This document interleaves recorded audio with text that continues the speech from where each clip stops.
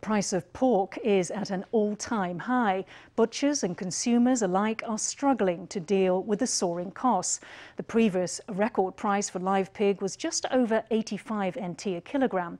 Now some pigs are selling for 89 per kilogram.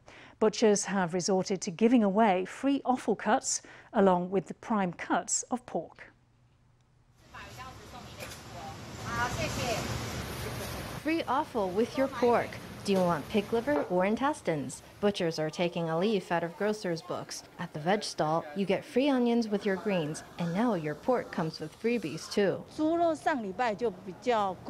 Pork was rather expensive last week. Greens too, so I won't buy any today.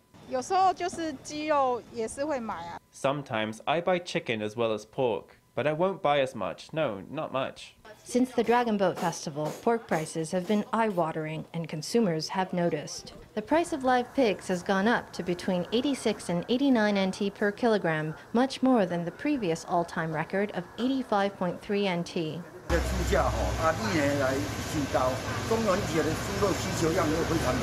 The price of pork is at an all-time high. Demand for pork will also be very high at Ghost Festival. I'd like to see the government prepare in advance for that so that pork prices don't create dissatisfaction among the public. Offal cuts are often sold to noodle stalls or other snack vendors. Now that the pandemic has shut down many snack stalls, that offal's going to waste, and disposing of it is extra work.